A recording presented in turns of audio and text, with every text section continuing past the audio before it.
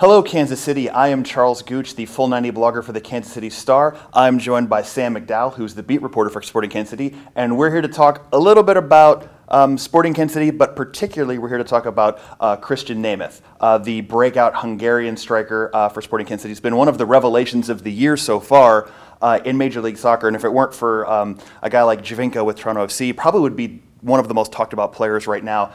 He's got 6 goals, 2 assists. He's coming off a game this weekend against FC Dallas where he basically ran the show against FC Dallas. He had a goal, he had an assist, he had about 3 ooh moments where the crowd kind of lost it when he did a little shoulder turn. And he also earned 2 yellow cards on Zach Lloyd that helped earn Kansas City a man advantage, which I think should count in his stat line somewhere.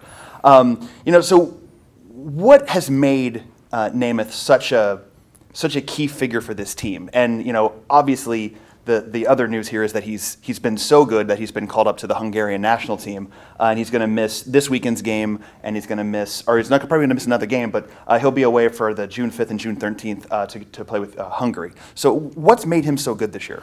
I think that it's his combination with his teammates right now. I think the thing that stands out to me most about Nemeth is the way his teammates marvel at the way they like to play with him. I asked Benny about that last week, and he said, "I love playing with Krisztian." And just to have respect like that from your teammates in such a short amount of time to blend into a system that a lot of guys takes a lot more time to blend, Benny included. I think that's what stands out most about the way he's playing right now. Yeah, he's seamlessly kind of fit into this team in a couple of different spots. He's played, at the beginning of the season, he played as sort of an attacking midfielder right behind Dom Dwyer. He's played on the left wing and the right wing, and the last couple games with Dom Dwyer injured, he's played as the center forward, which Peter Vermes claims is more of his natural position. Right.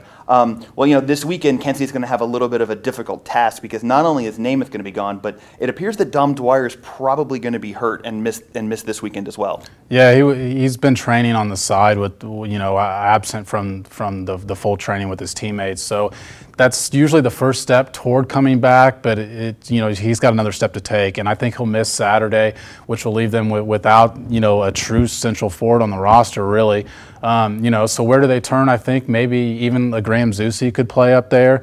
Possibly Connor Hallisey. He showed really well in his first start on Saturday, but he's playing in that wing position, so that's going to leave them, a little bit shorthanded pulling one of those guys out. That leaves your wing spots more shorthanded because Krisztian's a guy you'd play there. Yes. So, it's going to be interesting to see what they do, but I would suspect Zusi might be the first choice there. Well, they won't have the guy who played as the third choice striker during preseason, Jacob Peterson, because he's also hurt too. So, yeah, and likely out. So you're down all 3 of your quote-unquote forwards. I mean, you could see this be a game for maybe James Ansu Rogers, who was their other draft pick who hasn't played so far yet this year. Right. But was a forward and has played a little bit in preseason. One of the things that has impressed me the most about Nemeth is just his I mentioned it a second ago about his versatility.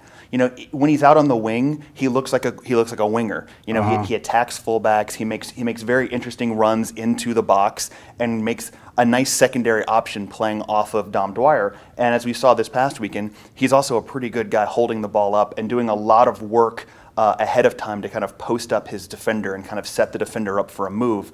When Dwyer and Nemeth are both healthy, do they continue with Nemeth on the wing, Dwyer at center forward? Do they share time? Do they split time? Is it sort of you pick the horse for the different race? It's like do you put Nemeth in against some teams, Dwyer in against others? I mean, how do you think Peter Vermes is going to juggle this up a little bit? I think one of the reasons that Krisztian's so versatile is simply just because Vermes wants to get him on the field in some capacity, just because he's been that impressive. Going forward, I think we'll see a lot of what we saw most of the season, which is Dom at central forward and Krisztian on the wing.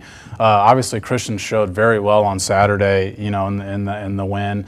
So, they like what they saw from him. That is his natural position at central forward, but they have a lot more options, I think, when you put Dom at central forward and keep Krisztian on the wing. Krisztian's a good passer, too. So as much as he can score, he's got some elements there in his passing that gives you, some more looks toward a defense when you put him on the wing. So I think that's what we're going to see more of. And as we saw a little bit in the road against Seattle 2 weeks ago, he did struggle sometimes without having anybody there to help him. He's not a guy like Dom Dwyer who can create his own offense out of almost nothing, which is something that Dom Dwyer has kind of made his living on over the last year and a half. And Dom kind of starts the way they play press on defense as well, with the way that he hustles and just the tenacity he sort of brings to that position. So I think that's an element to that position that they don't really want to lose. Yeah, and if you did use Nemeth, you're sort of, if you put him in that role, you're sort of taking away what makes him so strong in that lineup. Yeah, and it's at that point, it's where you're going to put Dom. You don't want to put Dom on the bench. He does give you a lot of options there. So of what this different stuff he can do, like I mentioned, with the way he presses, the way he can score goals, and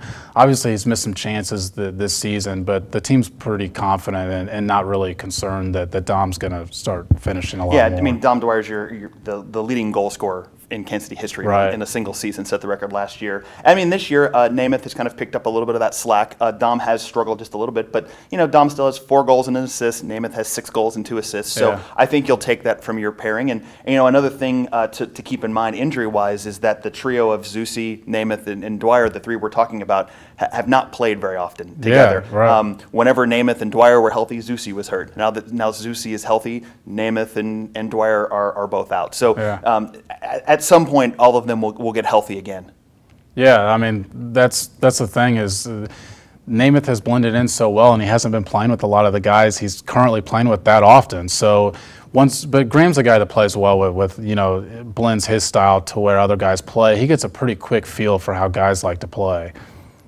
Well, I mean, I guess that's it for us. I mean, we talked about Nemeth, we talked about Dwyer, we talked about Graham Zusi. We didn't really have a lot of time for Connor Hallisey, who showed up well. Do you think Hallisey is going to factor into this mixture going forward based off of one game? Yeah, I think that he's factoring in already more than the coaching staff had originally planned. They kind of thought he was more of a long-term guy, which he still is in the long-term plans, of course, but he's just, shown so well during training that it's like they feel like they have to give him some playing time. He's kind of forcing himself onto the field. Exactly. Which, is something that Peter Vermes really likes especially out of rookies. Yeah. That's what he appreciated out of C.J. Sapong a few years ago and Teal Bunbury as well. Yeah.